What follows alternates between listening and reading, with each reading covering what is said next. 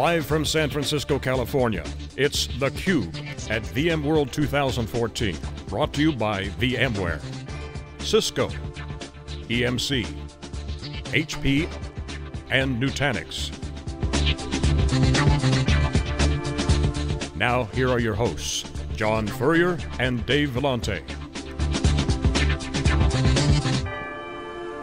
Okay, welcome back everyone, live in San Francisco. This is VMworld 2014, day 3 of wall-to-wall coverage. This is theCUBE. I'm John Furrier, the founder of SiliconANGLE. My co-host Dave Vellante, co-founder of wikibon.org. And next guy is Gunnar Berger, CTO of Desktop and Apps Group with Citrix. Welcome to theCUBE, appreciate you coming on. Thanks for having me. You guys are certainly a big player. First of all, we use all the GoToMeetings all the time because we love. You guys certainly are doing a great job at the desktop level, end user computing, you guys no stranger to that.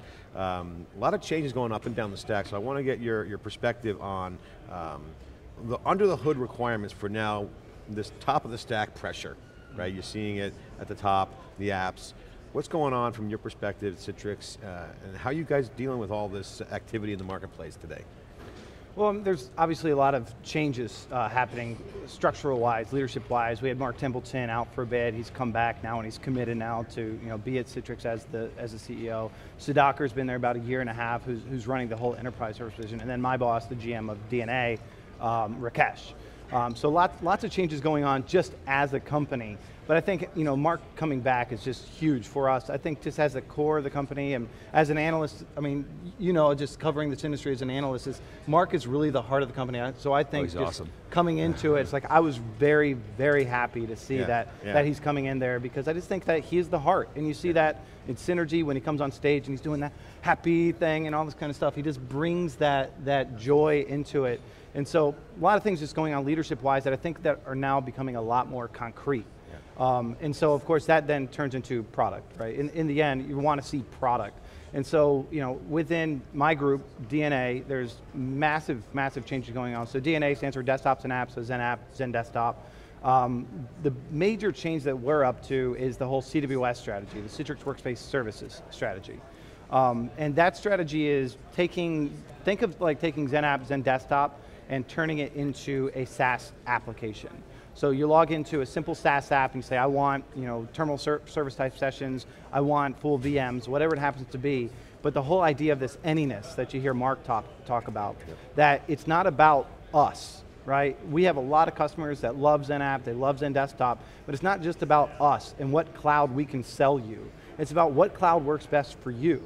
And so we look at Azure, of course, Microsoft. This is the choice question, right? Yes. And it's all about where do you need your stuff to be? And you're going to choose AWS potentially as your platform, you could choose Azure as your platform, you could choose Google.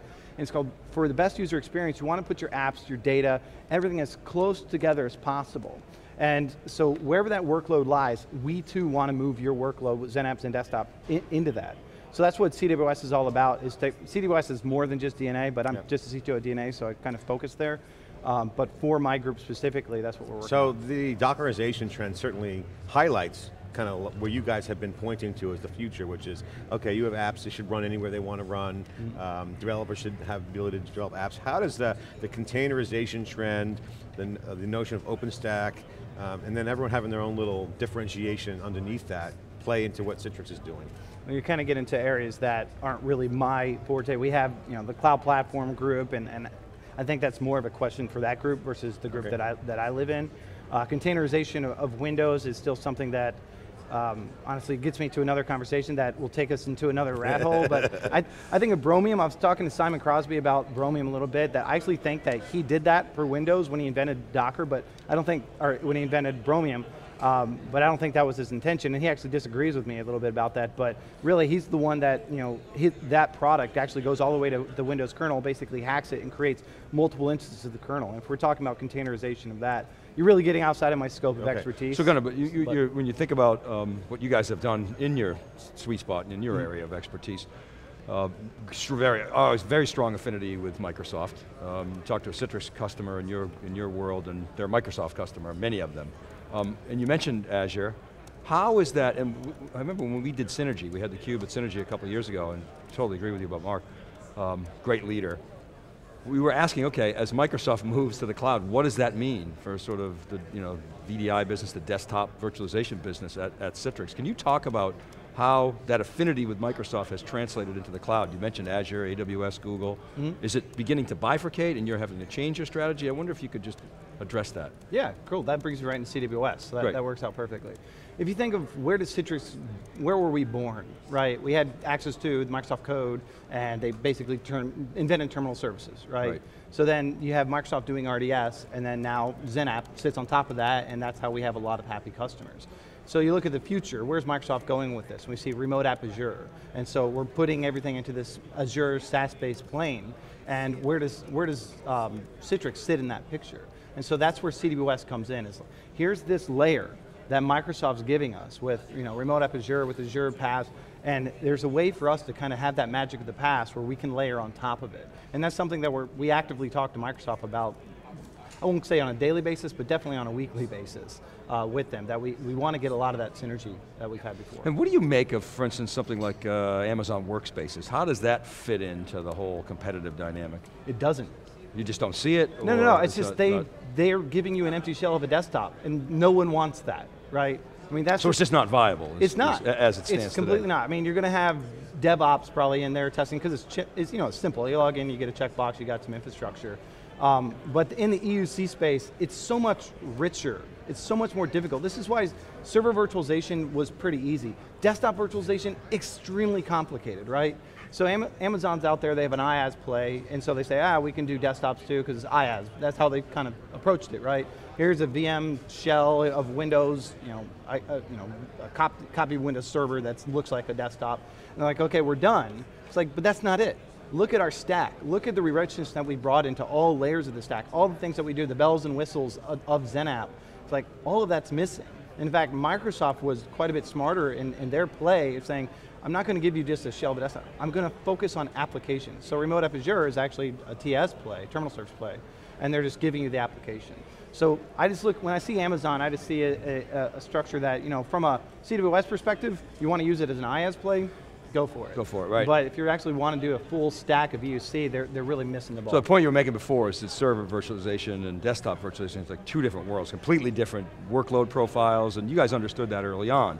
And you got to the point where your desktop experience with your product was equivalent to one, the virtualized desktop was equivalent to one as I'm using a standalone desktop. And that was sort of the big knothole that you had to get through.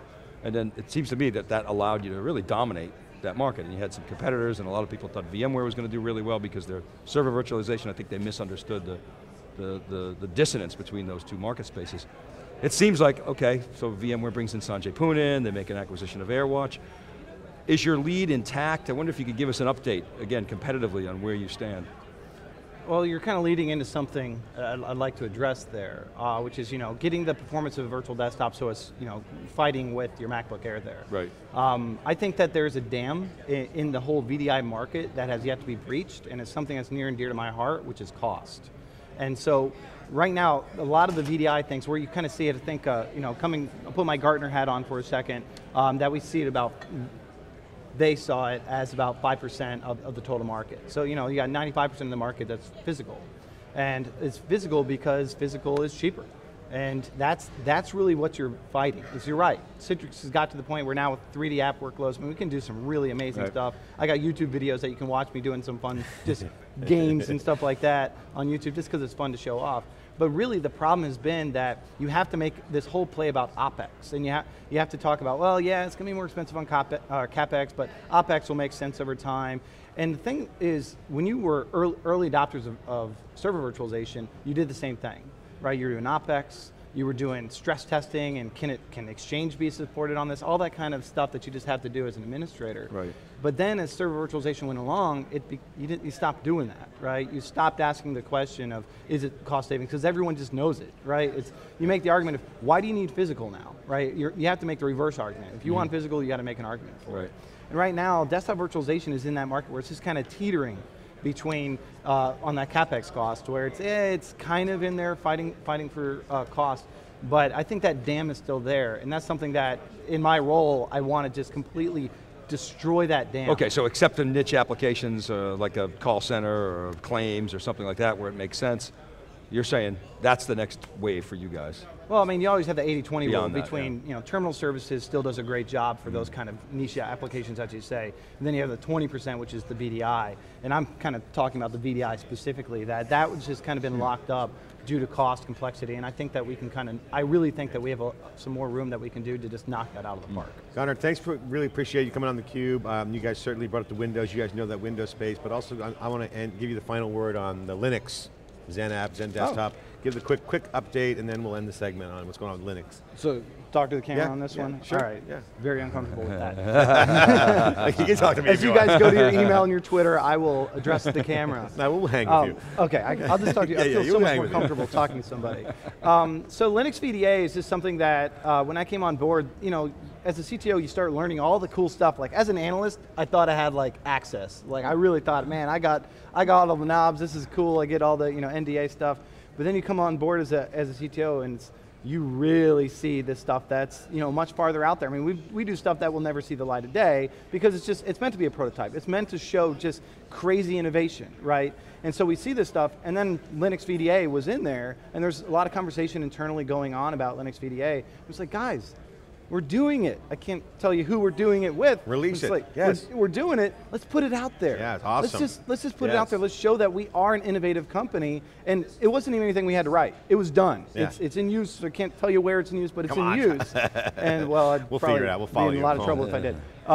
But it's something that's already out there, it's already in use, and it's just, let's put it out there, let's show some innovation here, and so we did. And really, I mean, I actually just looked at the list of all people signed up for it, and it's very long. Gunnar, we're getting the hook. Oh, I'm sorry. Really appreciate you coming on theCUBE. Citrix with Linux now, kicking some ass, taking names. It's theCUBE, we're right back after this short break.